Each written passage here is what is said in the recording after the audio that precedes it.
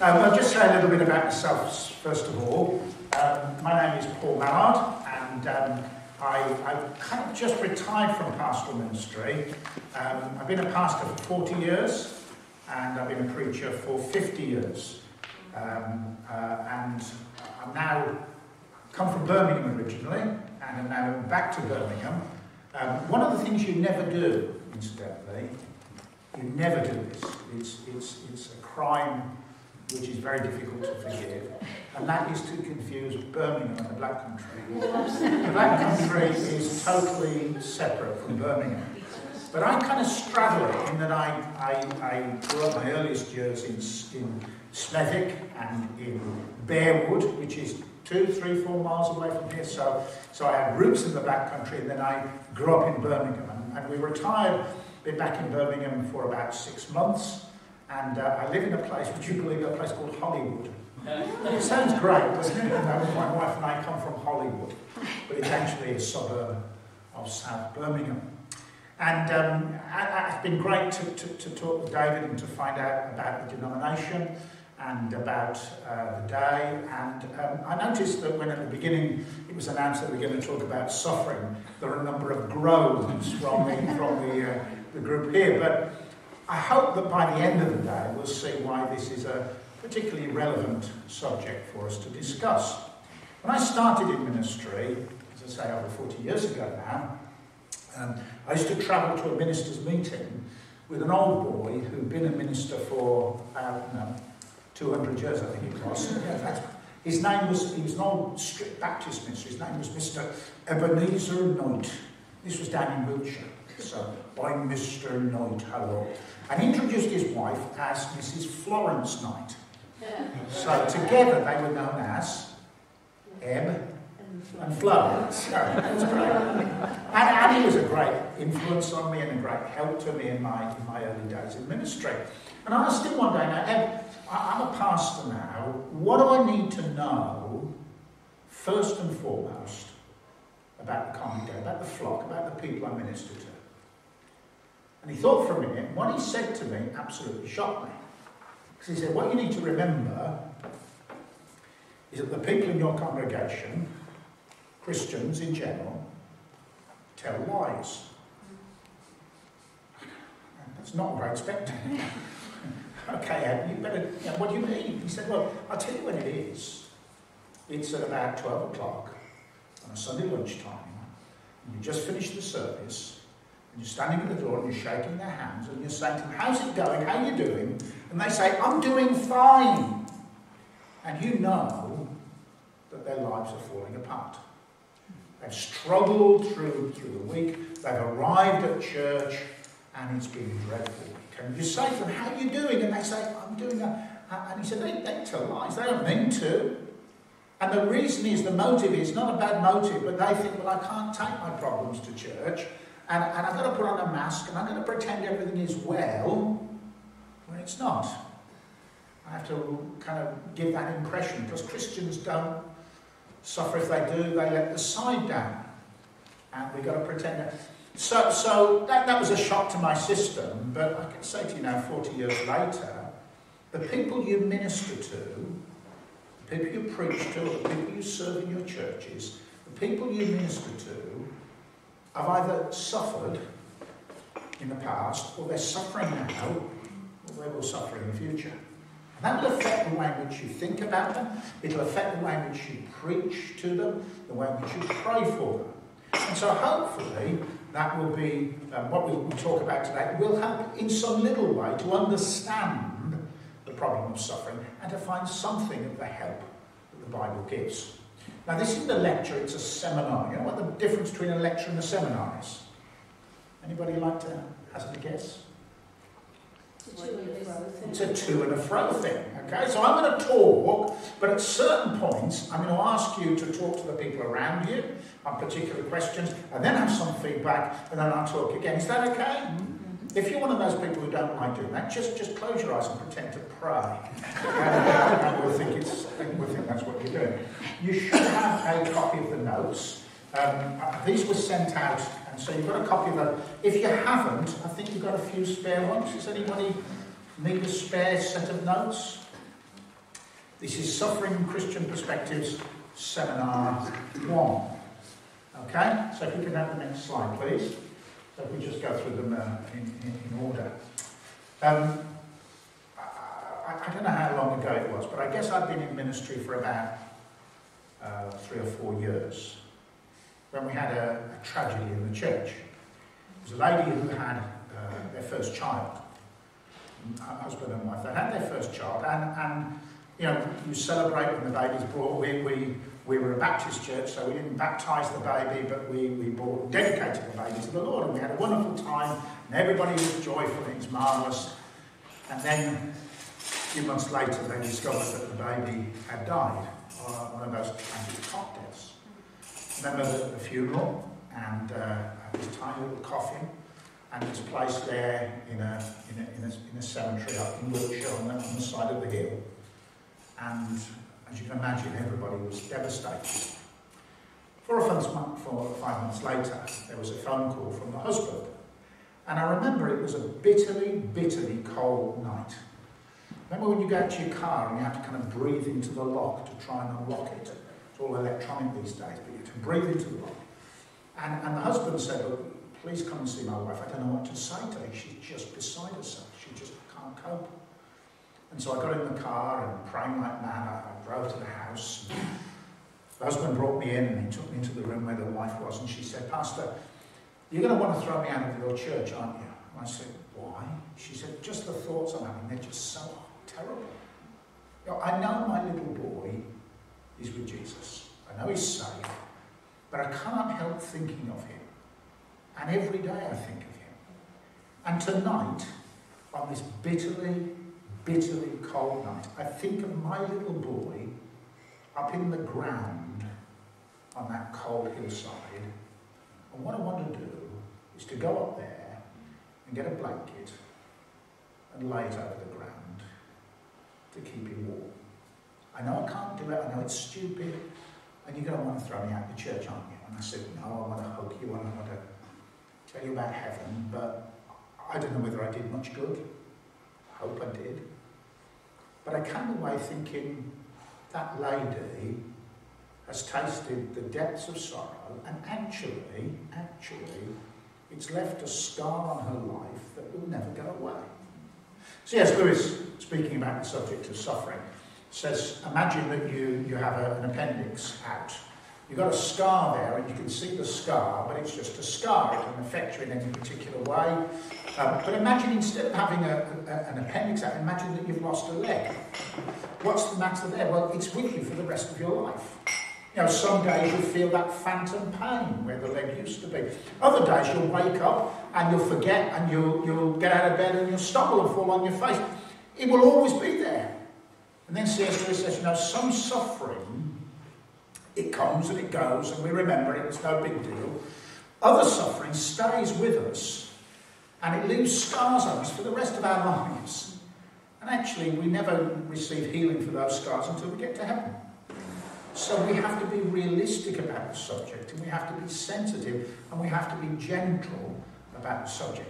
Why am I speaking about it? Well, partly because I've been a pastor, partly because it's a subject I've thought a great deal about, partly because for 31 years now, 31 years, my wife has struggled with multiple sclerosis. She's actually been in a wheelchair for 31 years. She discovered that she had these problems while she was pregnant with our last child. We've got 4 kids, our daughter Emmaus. Edric is pregnant, she's taken him to hospital, they did this, that and the other. They discovered that it was MS, and she went into the wheelchair 31 years ago. We know that because our daughter celebrated her 31st birthday in July. So that's the length of it. And this sounds like an exaggeration, but it's not. For the last 10 years at least, there hasn't been a single night when she hasn't woken up with intense pain. So, 2 o'clock this morning I was rubbing her back with Ralgex just to try and deal with some of the pain that she felt in her back. And is it Ralgex or is it? It was one of these. Sorry, I don't know what it was. I sprayed it and it went up my nose and it tasted horrible. But you know, you're not supposed to ingest it, are you? In a way, what I guess I'm speaking about is theology, but in just ideas, but ideas that I've had to hammer out in my own heart and in my own life as we've kind of gone through. Next slide, please. I put in 2 slides on but we won't use that one. Let's get the next slide, please. Okay. If you look at your notes, I'm going to start working through the notes now. There are 2 verses very close together in Romans chapter 8 that are about things that we know. Can we just go to the next slide for a minute? Next one. Here's the one that we all quote. We know that in all things God works for the good of those who love him, who have been called according to his. But we all know that, and we quote it often. And we kind of sometimes use this as a bit of a sledgehammer. Don't worry, everything's going to be fine. God is working out all things for your good. And that's true, and it's wonderfully true. And Paul says we know that. In just an idea in our minds, we know that in the end, God loves us and he's working out even the most painful circumstances for our good. Okay? We may not see it, we may not feel it, but we know it nonetheless. And notice all things, not most things, not legally everything, all things. For the Christian, God is working for good. Even when we fail, we may need to repent and we may be disciplined or chastened by God, but even that God can use and does use for our good. Go back to the previous slide if you can, please, the one that was just before. But just before saying this, Paul also says this, we know, and it's clear that he wants us to put the 2 side by side, we know that the whole creation has been groaning as in the pains of childbirth right up to the present time.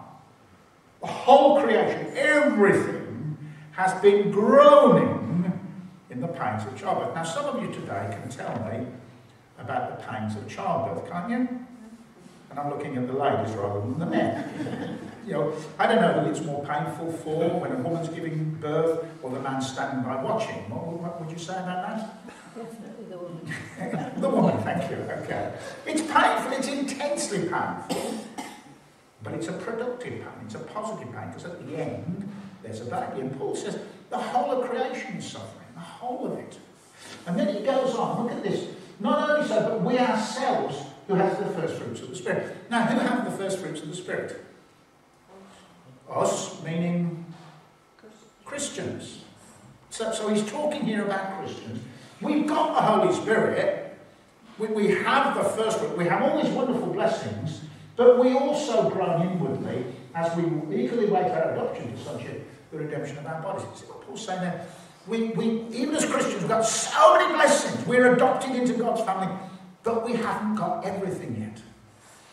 We still live in bodies that are getting older. We're waiting for the redemption of our bodies. In other words, we're waiting for the resurrection when we get brand new bodies with no pain, no suffering, no tears, nothing like that. But at the moment, our situation is one of suffering. Next slide, please. And the one after that. Oh, okay. 2 things that we're going to look at in this first sermon. First of all, we're going to just recognise that trials are universal. Everybody suffers. And then secondly, we're going to look at 2 misconceptions by looking very briefly at the book of Job. Next slide, please. Trials are universal. And the next one. Thank you. We are broken people living in a broken world. Everybody you minister to, everybody you preach to. Can I just check? Is everybody here a preacher? Virtually? Most of you? A lot of you. Okay. So even if you don't preach, you minister in other situations. You pray with people. You talk to people in the world and so on. So we're all broken people in a broken world. Next slide, please. Why is the subject important? Why is it important that we've got a day today where we're talking about? Well, arguably, it is the greatest challenge to the Christian faith. What do I mean by that? Well, in a world that has rejected God, we're trying to do evangelism. We're trying to tell people about Jesus. In my experience, anyway, every time I do an evangelistic course, Christianity Explored or Alpha or whatever it is, whenever there's an opportunity for questions, almost always the one question that you can guarantee will come up, how can you believe in God when there's so much suffering? And so we need to have some answers to that. Number 2, it's a real problem for the people you minister to. We've said that already. When you look at your congregation, they may be wearing masks, but people have suffered or are suffering or will suffer, and you need to minister into that situation. Suffering is folded into the fabric of our lives. Okay, in other words, we can't escape it. Next slide, please. The only condition to suffer is to live long enough. Think about that for a moment. If you live long enough, you will suffer. If you die at the age of 18, full of health and prosperous and happy and with a good relationship, then you haven't suffered. But then who wants to die at 18? If you live longer, you will suffer. And sometimes it seems unjust and disproportionate. Now, just to give my wife's example, when she wakes in the middle of the night in intense pain, she'll say to me sometimes, I don't understand why God's allowing this. I don't understand what I've done wrong. Or she'll sometimes say, if the Lord's teaching me lessons, surely I've learned enough lessons by now. It just seems, it seems excessive, doesn't it? God wants us to grow through suffering. Why is it important to talk about? Because actually suffering, and we'll see this particularly in the third seminar, has a purpose in God's plan for our lives. We're to care for each other when we suffer, and suffering opens opportunities for the gospel. Very often people live their lives as if not thinking about God. When their life falls apart, and their life falls out, they want to know, well, what's going on? And they're ready for answering questions. Okay, next slide, please. We suffer because we're human. We've seen that in Romans chapter 8. The whole creation suffers, and we're part of the creation. You know, people who are not Christians get cancer and have heart disease and Alzheimer's, and Christians get cancer and heart disease and Alzheimer's. They're in exactly the same club. We're all human. But we also suffer because we're Christians. You know, a lot of what the Bible says about suffering is suffering because we're following Jesus. So Paul goes to the churches that he's planted in Asia Minor, you know, and he goes back to them and he says, look, you have to pass through many trials to enter the kingdom of God. Increasingly, I think it's difficult to follow Jesus faithfully. What we believe is countercultural. If we believe what the Bible says about gender, marriage, and so on, we are completely against the culture. And increasingly it's going to be difficult. And we suffer if we're servants of God. Paul says, you know, in my life I'm suffering because I'm serving you. Next slide, please. If you take your Bible for a minute, you don't need to, but if you do, and you take out the last two chapters of the Bible, Revelation 21 and 22, and you take out the first two chapters of the Bible, Genesis 1 and Genesis 2, and it looks a little bit like that. Okay, in Genesis 1 and 2 there's no suffering. There's no pain, there's no sickness, there's no death. And in Revelation 21 and 22 it says, in this new creation, a new heavens and new earth, there's no pain, or sickness, or suffering, or death. Isn't that great? Trouble is that we live in the middle of the book. That's where we live. We're not in Eden anymore, and we're not yet in the new creation. We're there. And so we should be aware of the fact that suffering is certain in our lives. We can't escape it. Job talks about his life as being sufferings like sparks that fly upwards. And 2 Corinthians 4:7 talks about our feeble bodies, like lumps of clay. Christians are not immune. Next slide, please. It's a beautiful world out there. And we all agree that the world is beautiful, don't we? But we kind of look at the world, it fractures if we're looking through a broken pane of glass. So you look at the world, and there's the world beautiful, but suffering changes everything. Next slide, please. And here are some things that have been said to me over the years. They're all anonymous, but these kind of things, and you may have heard them, life was not meant to be like this. You may hear these phrases, you can think, oh, phrases echoing in your own head. You've just preached, and someone just speaks to you on the door and tells you the truth. After being patient for so long, why is my marriage so miserable? If you're a Christian, you know you have a perfect marriage, don't you? Okay, how you don't? It's the union of two sinners. I can't go to church on Mother's Day since we learned we can't have children. I've heard that from 2 or 3 ladies. Next slide, please. Chronic pain has invaded every part of my life. I can't enjoy anything. Pain covers everything, or covers everything. He was everything to me. I thought we would grow old together. Now he's gone. I don't want to go on with him. I heard just the other day a man on the radio, and his wife had died, and he said, in the morning when you wake up, in the double bed, and you know, in the first thing in the morning when you're kind of half awake and half asleep, and he said, you know, you can just come into consciousness, and I reach across to my wife, as I always do, and I realise the bed is cold and empty because she's gone. And if you've not experienced that kind of grief, well, you don't probably know what it means, but people do. Here's the next one. Next slide, please. I thought that church was supposed to be a place to encourage. How can it be so toxic? A lot of suffering happens in church because of the way in which churches treat people. Have you heard of heavy shepherding? You know what I mean by heavy shepherding? I used to say in our church we didn't have heavy shepherding, we just had heavy sheep. But you know what we did. Okay? Why does the darkness never stop? Next slide, please. That's my little grandson. His name is Abraham. Gorgeous? A little Welsh boy. When he was born, he was discovered to have a very rare neurological condition. It's a Latin name, but the English is smooth brain. You know, the brain's like a walnut. Well, his brain has none of those folds because from about 16 weeks or so, his brain never developed.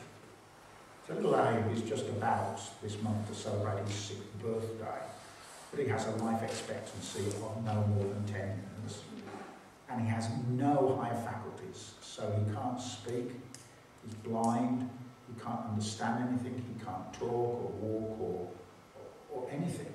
He has no, he's like a newborn baby, and he has severe epileptic fits that are so bad that he breaks his own bones just by the way in which he tenses. And of all the things that my wife and I have had to go through, this has been the most painful of all. We hold this little boy in our hands, and there's no explanation. There's no medical explanation, but we can't find any simple theological explanation as well. And yet we see the way in which his mum and dad love him, how precious he is. I mean, as far as the world is concerned, they'd say, well, he's got no right to live. I say, he's not of any value at all. He's a valueless person. How dare they say that? Little Abraham is a very precious person to us. But he poses the question to us every time we see him, why, Lord? Why? Why? Next slide, please. This is a quotation from Tim Keller. No matter what precautions we take, no matter how well we have put together a good life, no matter how hard we have worked to a healthy, wealthy, comfortable with friends and family and successful with our careers, something will inevitably go wrong. Next slide, please. So in what ways do we experience suffering in this fallen world? Why is suffering dangerous for the Christian? You have 2 minutes to discuss that and 3 minutes to report back. Okay?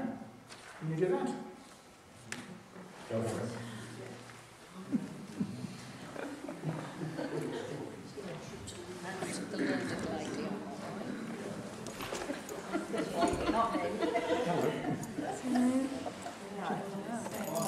So you're older than me, you're thinking more about this than I do.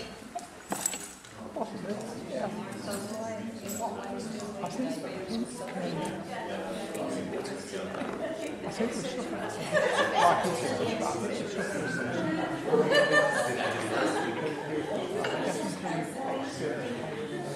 Loss. Oh no,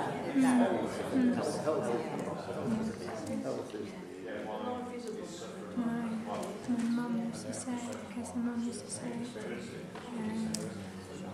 you know, when your kid doesn't come home all the time, it says, Mum, if you start thinking what might have gone wrong, and she says, don't do it because the man is just like nothing else. So, That's right. it's very strong to take it. Like you said, I mean, it's so right. something else, that baby died. If we don't suffer, we know somebody else will. Yeah. yeah.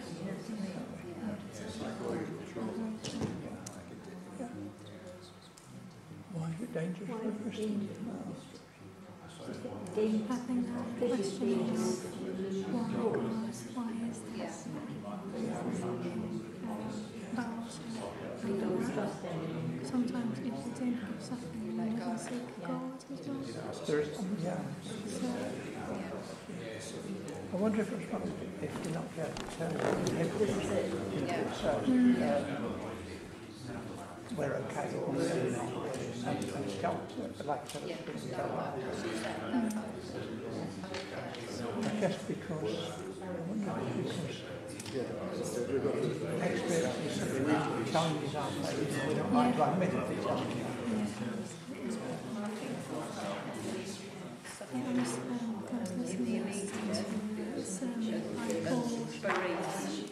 He was talking about when he was going to prison, and he said that so many times he was going to prison and family with God, and most of them don't say that, so that when they're in prison. Okay, I'd like to give you longer, but you want a cup of coffee in a minute, so here we go. First question, shout out, in what ways do we experience suffering in this life? I mentioned a few already, but anything you want to add? Shout? Pain, physical pain, yeah. A lot of sort of voyeuristic suffering because Libya or Morocco, we get that all comes at us all the time, which perhaps in the past we didn't. Okay. I wonder how many, if we were to count it, how many days the head of the news, first thing in the news would be about some international disaster. I mean, this morning I noticed that I was watching the news at 6 o'clock, first thing is Libya. Yes. Wow. Okay, other things. Mental trauma. Mental trauma, okay. We haven't really mentioned mental illness, but mental illness is one of the hardest things, isn't it? You know, when we meet people who snap out of it. Oh, hang on a minute, it's not like that. Okay, other things? Bereavement. Bereavement, huge. Yeah. Anything else? Taxes.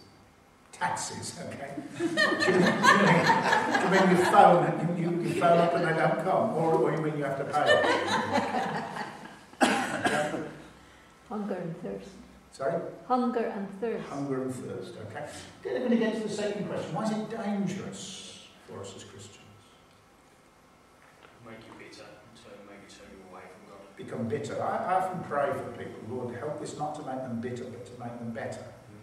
Lord, please use this suffering to drive them to you rather than driving them from you. Because both things can happen, can't they? It challenges us with a sense of guilt that we shouldn't be feeling like we are. Okay, yeah. What's wrong with me? And you feel guilty. I should do better. I should do better than this. Anything else? One thing I've heard twice recently. One is a mother whose daughter has got type 1 diabetes, and on a Facebook page when she announced to her friends this is the diagnosis, one of her friends said, God doesn't want me to have this. And then a friend this week has had addiction problems, been in prison, got mental health issues, and he's been to a psychologist one day who's going to a healing service the next day, and he said the same phrase, God doesn't want me to have this. And it's starting from the wrong position, but it's sort of almost picking verses and then saying, and giving them a really unrealistic hope. And it's making suffering worse because not only am I suffering, I'm suffering because I've done something bad or because I don't have enough faith. Which leads us very nicely to the next thing. Okay, so let's move on. Let's run through these next two. I don't want the next one or the next one or the next one. Two misconceptions and the next one. We're going to start with Joe for a bit. Please, the next one, please. Two misconceptions. Next one, please. First misconception. Next slide. Okay. Believers should not suffer, which is your point exactly. Christians shouldn't suffer. So think about Job for a moment. You know the story of Job. Job loses his possessions and his family. So all that he owns is a wealthy man. Everything he owns goes, loses the lot, and he loses his family. All his children. Okay. And then in the next chapter, he loses his health, both physical and his well-being. It's not just physical health he loses, it's kind of mental health as well. And we're all vulnerable in those areas. If you think about it for a moment, in our finances, and our job, our physical possessions, and our family, our loved ones, and our physical health, those three areas, all of us are vulnerable. All of us can suffer in that way. Not as much as Job might do, but all of us. And the question is, was Job a particularly bad sinner? Is that the reason why he suffered? Next slide, please. And that's a view which is common, and the one you mentioned earlier. Suffering is always your fault.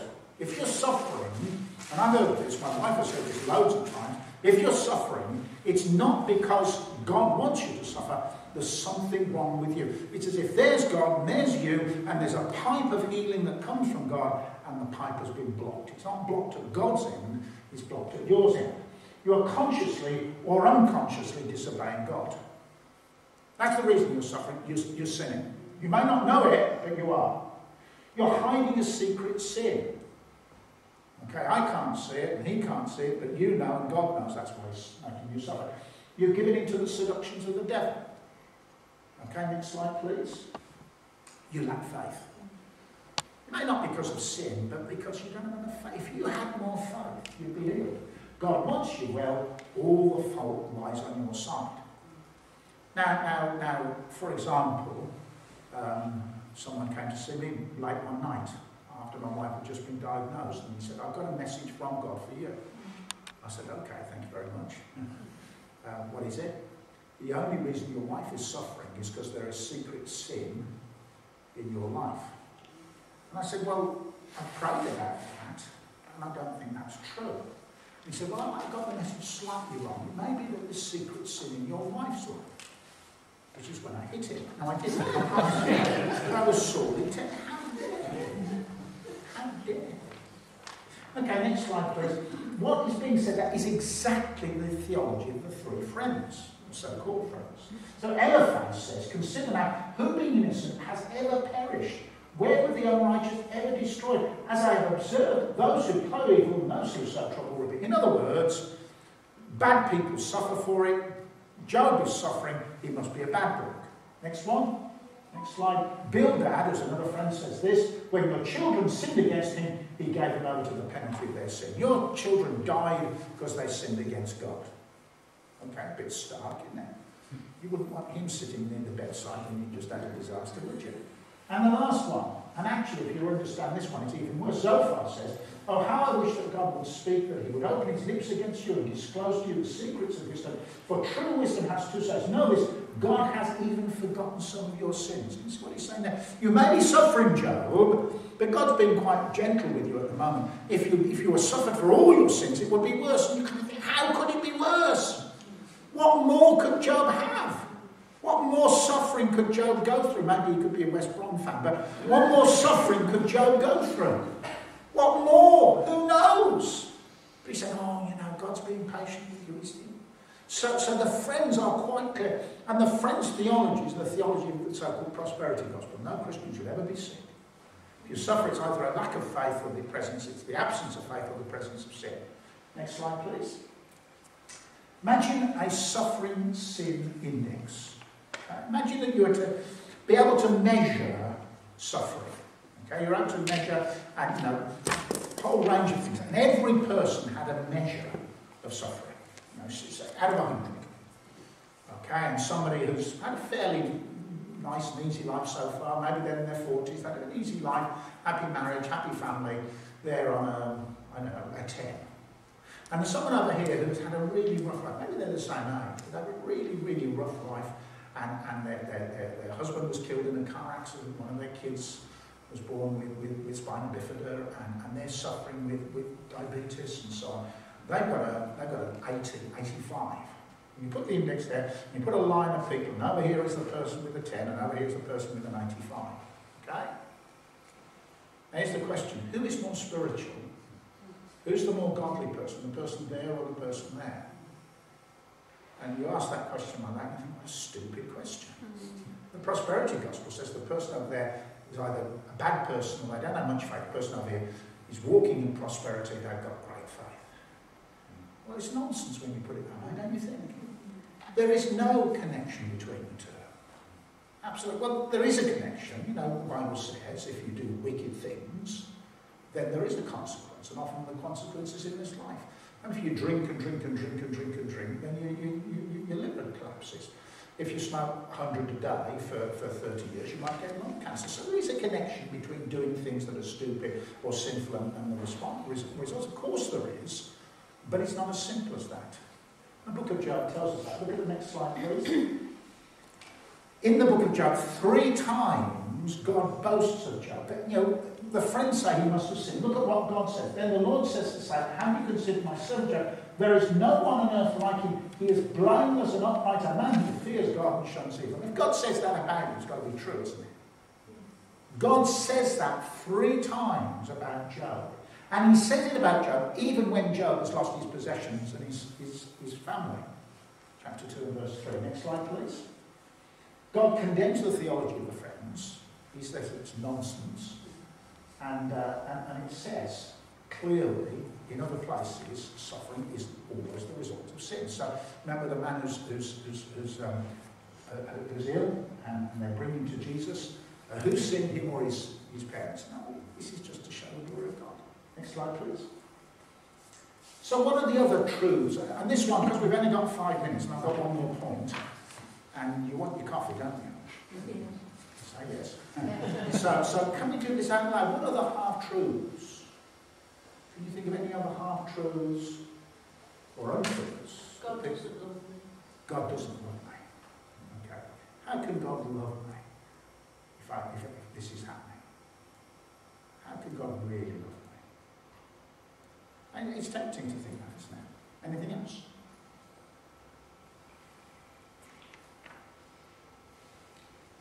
I suppose suffering is linked to choices we make, lifestyle or whatever.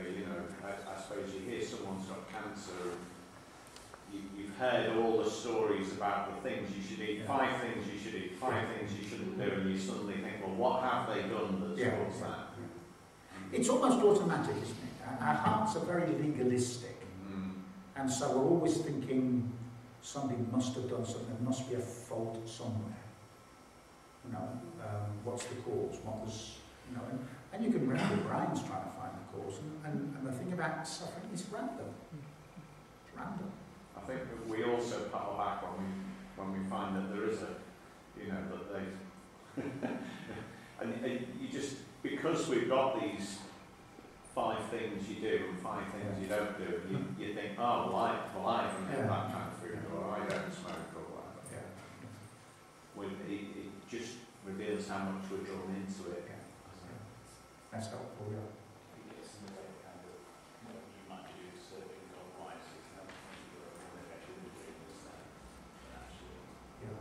I think also there are people out there, tenner-penny probably, who put themselves up as gurus as a solution. Yeah. And some of them are quite convincing. 5 easy steps to this, that, and the other. And the problem is, and I don't want to be controversial, do I? No. Go. So much of what people see, on the God channel, so much of it is basic prosperity gospel stuff. Life is wonderful if you're a Christian, isn't it? Marvelous being a Christian, and you never have any trials. And I just, some ladies, forgive me putting it this way, some ladies said to me that I've decided I'm not going to have the menopause. I said, okay, I'm commanding the menopause not to invade my life. And positive confession. Menopause go away. Menopause go away. Menopause go away. Well, Did you laugh? No, I didn't laugh. I'm kind, but I did laugh really. But not when she was, and I just thought, okay.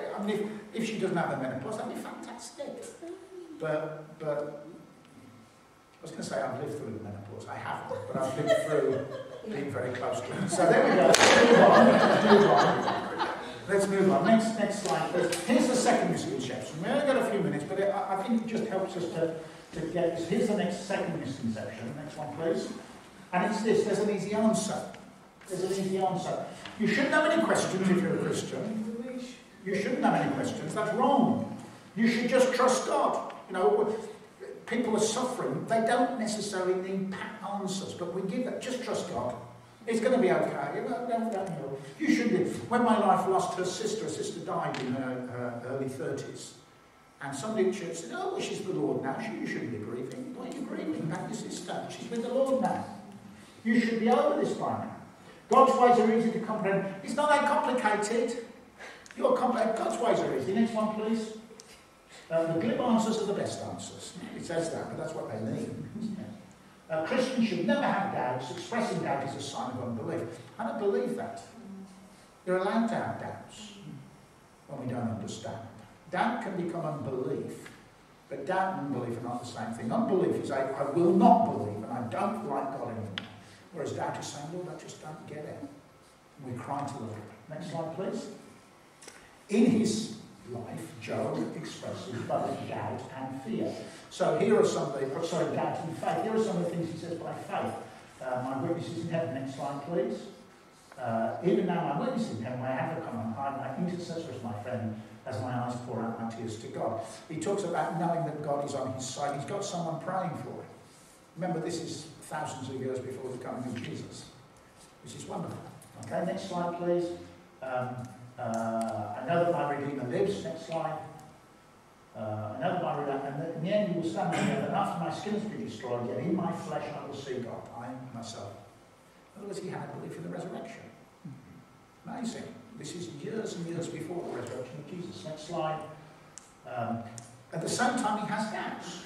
Why was I born when I'm still alive? If you read through Job chapter 3, it's immensely painful. I wish I hadn't been born. This is so terrible, I can hardly bear this. Why did God allow me to be born? 300 questions, and most of them come from Job.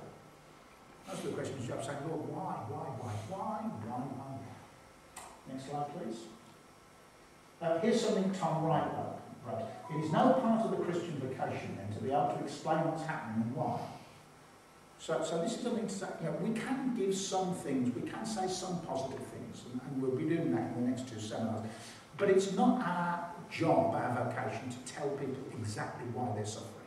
You're suffering because, In fact, it is part of the Christian vocation not to be able to explain, but to lament instead. When people suffer, here's the thing to take from this session, more than anything else.